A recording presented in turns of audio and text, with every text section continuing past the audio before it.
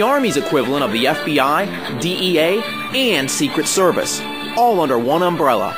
This is the Army's Criminal Investigation Division. It's usually a job that you come in and there's something different every single day on any given day, and you have no clue what you're going to be thrown. You're always on your toes. You have to know not only law enforcement pieces, you have to know the law, you have to know everything basically to keep those that are around you, your fellow officers, as safe as possible. From drug raids and criminal investigations to interviewing suspects and taking down the bad guys, CID agents are the Army's internal enforcement officers. Not everybody that is a CID agent comes from a law enforcement background, though.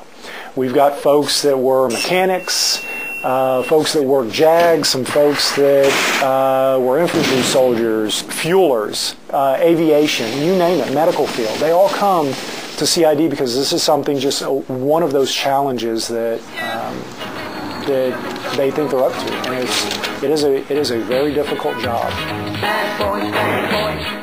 If you want to take your life from this to this, check out cid.army.mil and see if you have what it takes to become a special agent.